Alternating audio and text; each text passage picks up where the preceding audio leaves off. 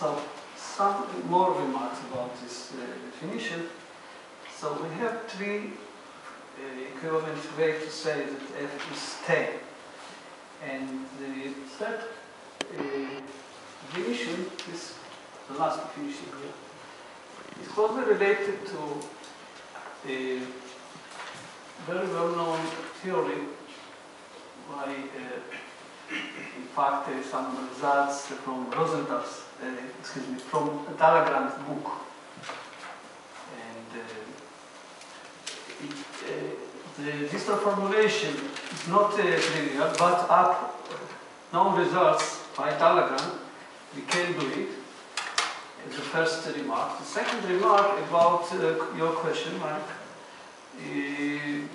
I realize that actually the answer is short. It's not complicated. I just mix it with another question.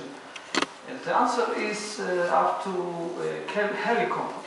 If you consider what is helicompact, all possible functions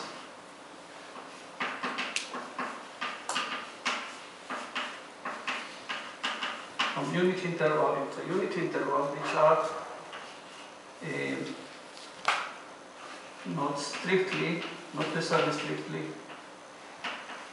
not necessarily strictly increasing.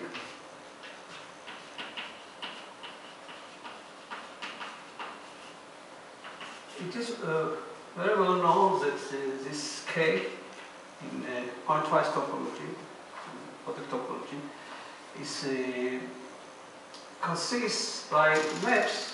Each of these maps are bare one. So if you consider now the pointwise closure, any element will be here. So any element will be another way to see it. You know that any monotonic function from 0, 1 into R, is bare one. So it's a short answer. This way we see that any function with the closure is bare one. So you can apply the third definition in order to conclude that from this remark H plus 0, 1 is by the equivalence, it's eventually fragment, because we have three definitions, is eventually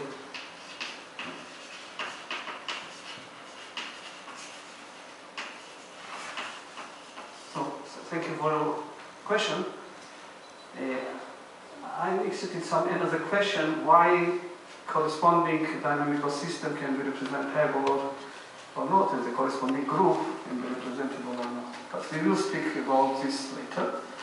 Now about semi-group compactification, because we have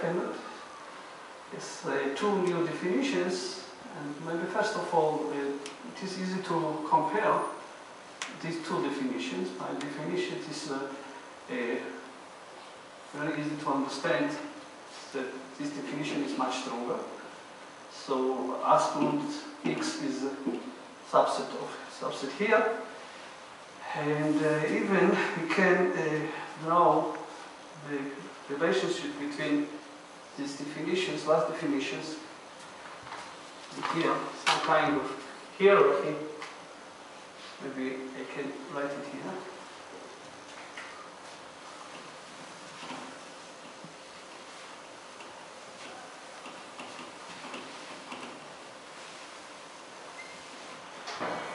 So, by definition, RUCX is a larger class.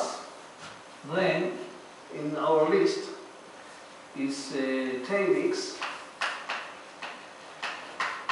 Then we have Asplund functions. We have here equivalence parity functions. And here only parity functions.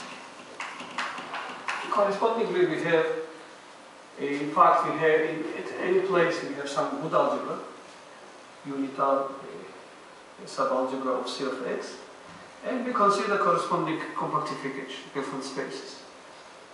So here we have G, IOCX, and so on.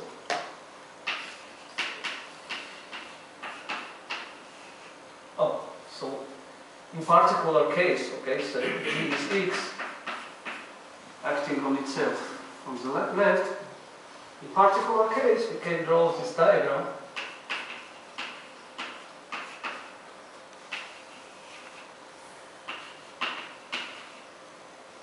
For example, this take all Asplund functions on our G, treating it as a G space by left action, and we have a chain of G factors.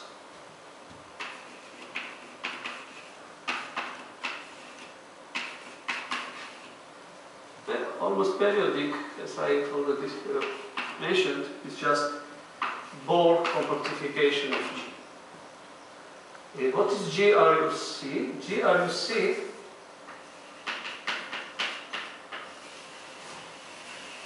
so for G is equal to X, we have this diagram. We can denote it, it is natural to note it by beta GG. Why? What is beta GG? It's a maximal G compactification of G.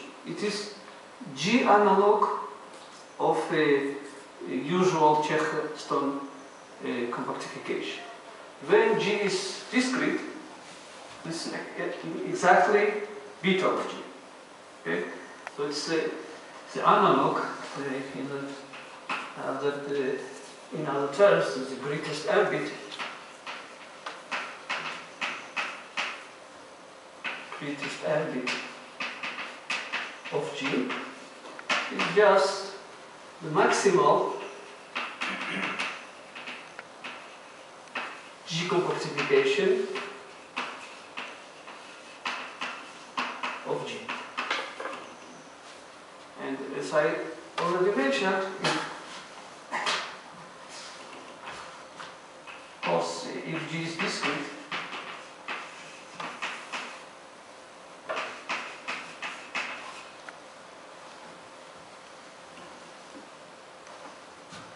then beta GG can be identified as usual with beta of G. Okay, now about semigroup compactification. All these objects here on this line are semigroups. What kind? Compact, right, topological, admissible. Why admissible? Because the image of G, if you consider here, the image of G, by the way, here always we have embedding. Why? Because right uniformly continuous on any topological group separate points and closed subsets. It's very well known. So we have always here embedding. And this image here is dense, and of course the corresponding image in any guy here will be dense. This guarantees admissibility. So the corresponding left translations by elements of G will be continuous. What more? We need more. So in order to understand the list of definitions I already gave, what is what? So this is a topological group. This is a semi-topological. I can write it here. Topological group. Here we have semi-topological semigroup. Kind of, some kind of hierarchy. Semi-topological semigroup. Again, we have all definitions. And now, these two objects just reflect our needs. We defined some new class of functions. And we wanted to give some examples, very good examples. G, Asplund, given the space of Asplund functions of G is what I will do here with detail. Here H and S. H and S. What is H and S? Hereditarily non-sensitive. We have very good reasons why it's hereditarily non-sensitive, because the corresponding action G on this guy will be hereditarily non-sensitive sounds, and non-sensitivity I tried to explain, but we will explain it in full details later. And at this moment, what we can say is that it requires our definition of AHNS, and G-tame is just tame semigroup. The tame semigroup.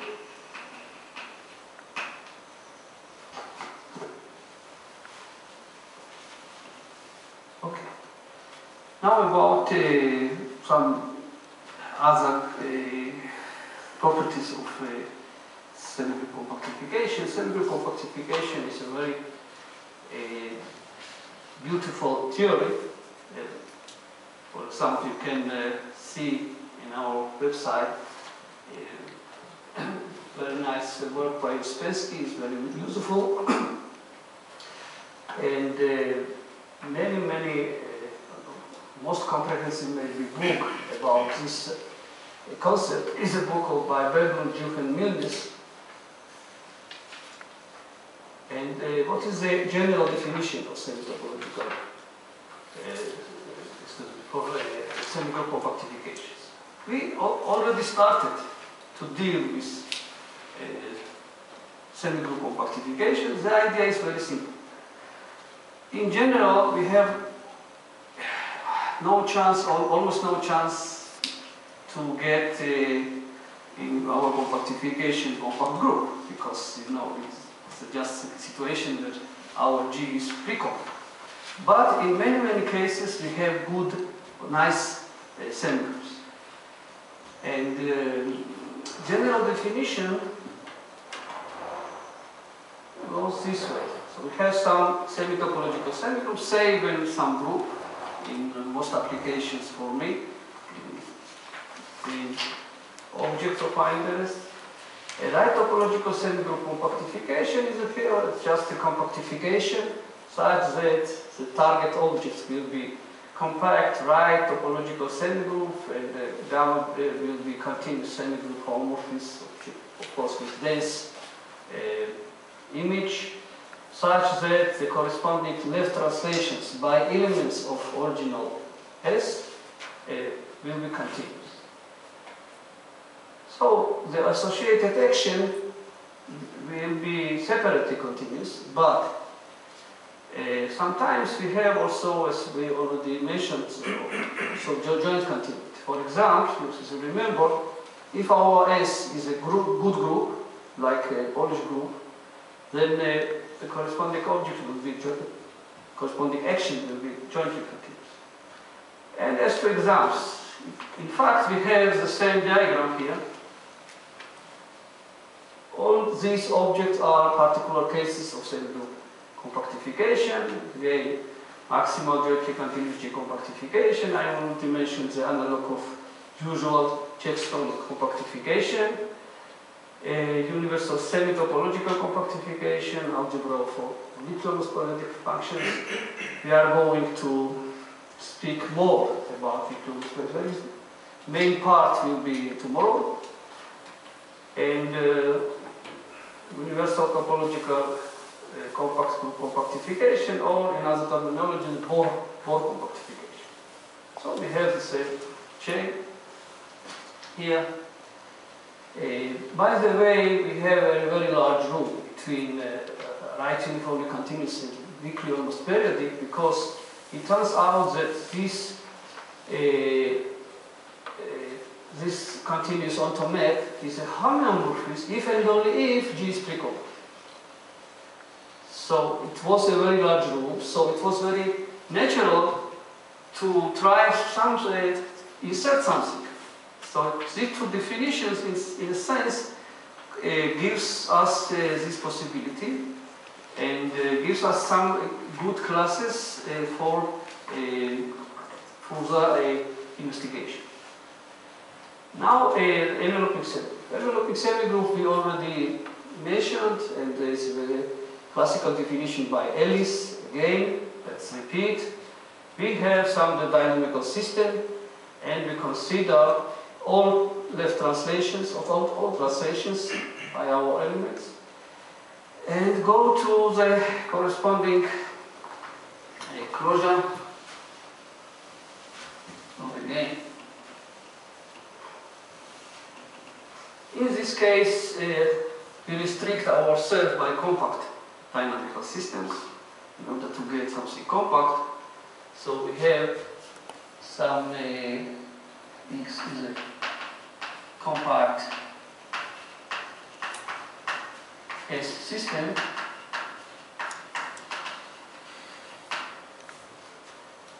So we can consider JS all possible translations by elements of S according to our action. So of course it is a part of either C of XX,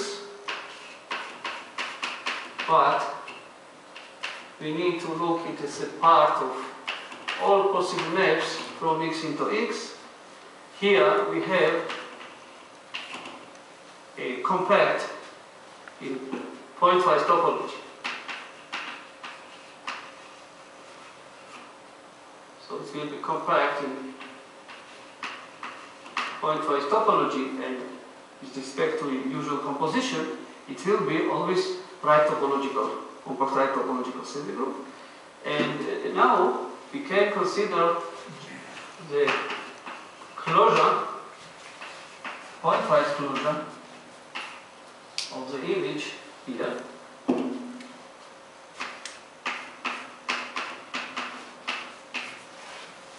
And this object is just a set of envelope symbol. Sometimes we write it this way, or in a short way, or EX, or maybe even when everything is understood. Let's go to some computation. The following exercise here, 8. It is not, I should mention that there are very few cases that we can compute enveloping semigroup in full details. Sometimes we can evaluate something, estimate how large is this class. But I will give only some particular cases. And of course, there are many other examples, but in general, the computation of enveloping semigroup is quite difficult, and very rarely we can give it constructively. But this situation is easy, and we already mentioned it. We need it as some distinguishing example. I mean, if you remember, a very easy dynamical system when we consider function x goes to x squared. So, but again, what we have here, some kind of exercise. Let's compute it. Consider the two-point compactification of Z. Okay, I mean, of course,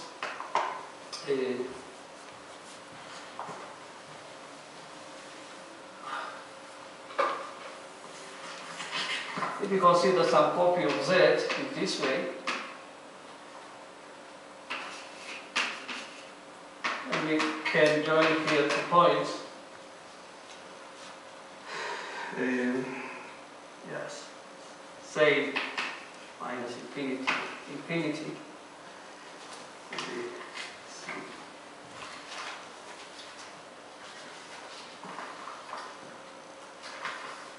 Just a minute. I need some notations.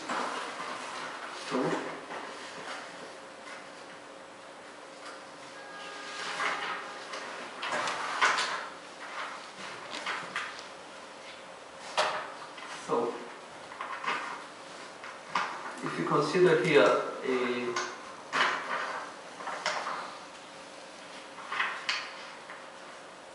S, B, this one, and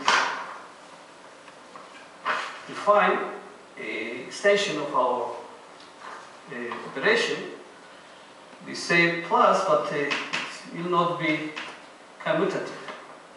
So we define n plus t and t plus n and s plus t is equal to t for every n of that, and for every s and t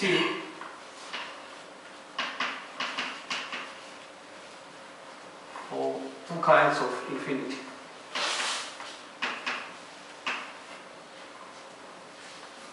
So in this way we consider we have some a semigroup which is not commutative. Why?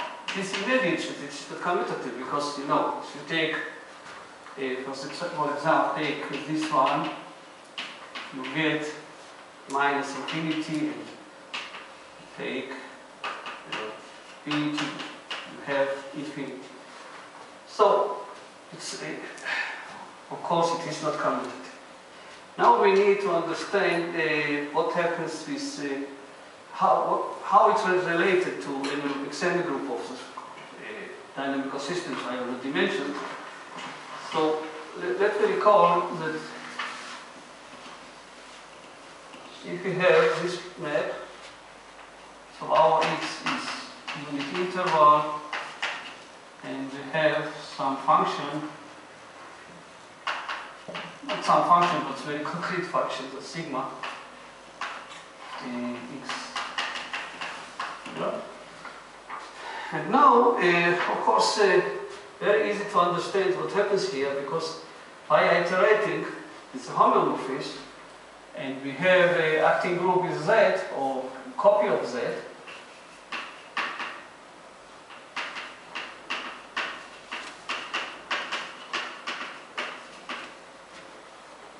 And if we can give a picture, so this big positive K, we have something like this, and this one is more and more and more.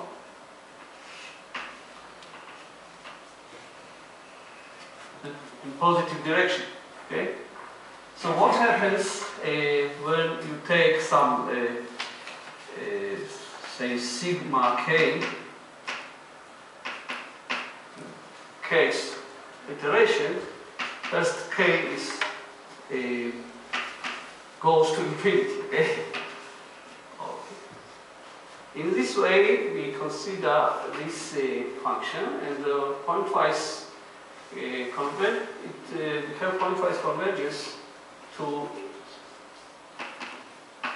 of course, this function will be our target function, something like this.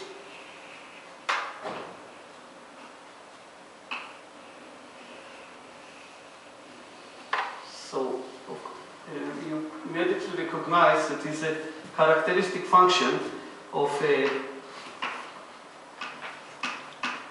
unity, and this direction, if you consider now negative part, so we have again 1, 1, something like this, and more and more.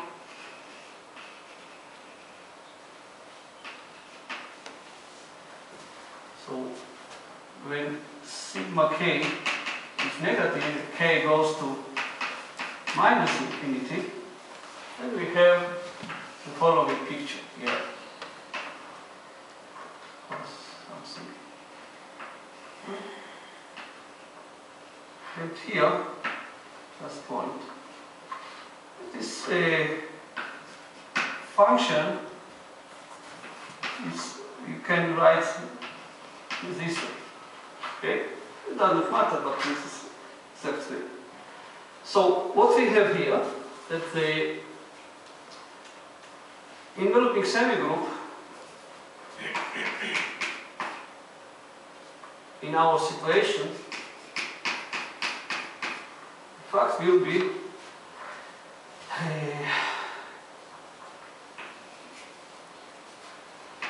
looks like this example.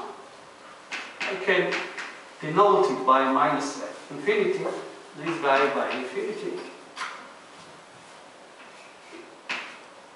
So we have here, again, under the identification of elements sigma k and k,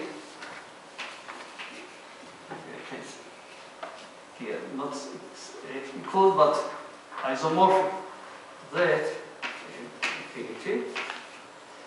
And of course we see that these special elements are not continuous, but they are, the good news are that Bar-Ilan functions, very, very special, very simple, but Bar-Ilan functions. So what will be our conclusion about the nature of this dynamical system?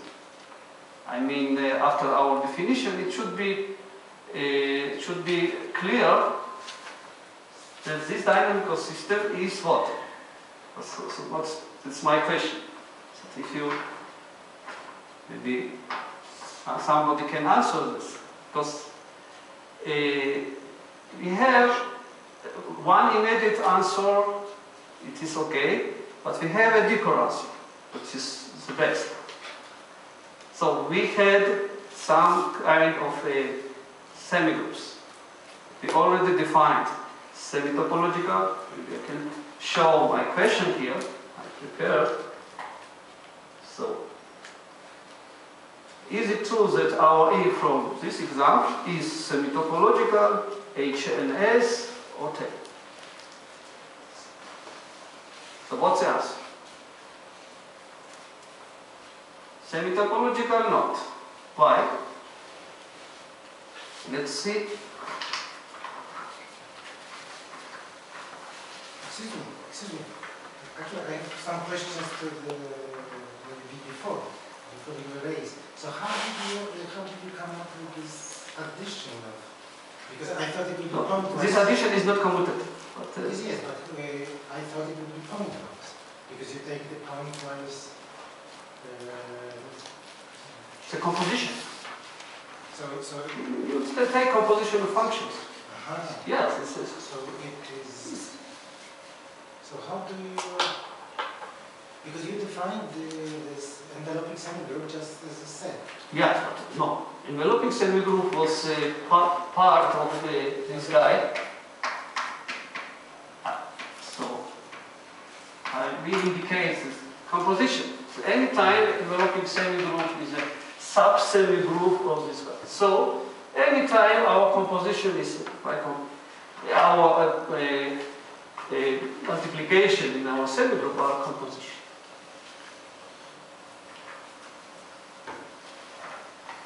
So in the case of A, semi-topological, what is the answer?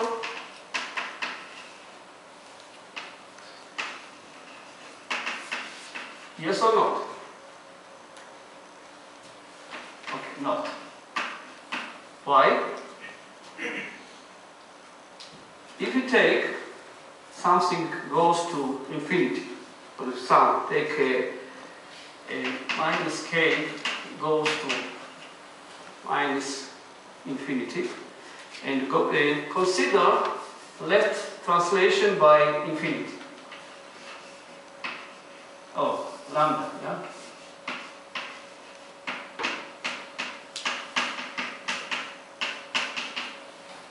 So it's not continuous. Why? Because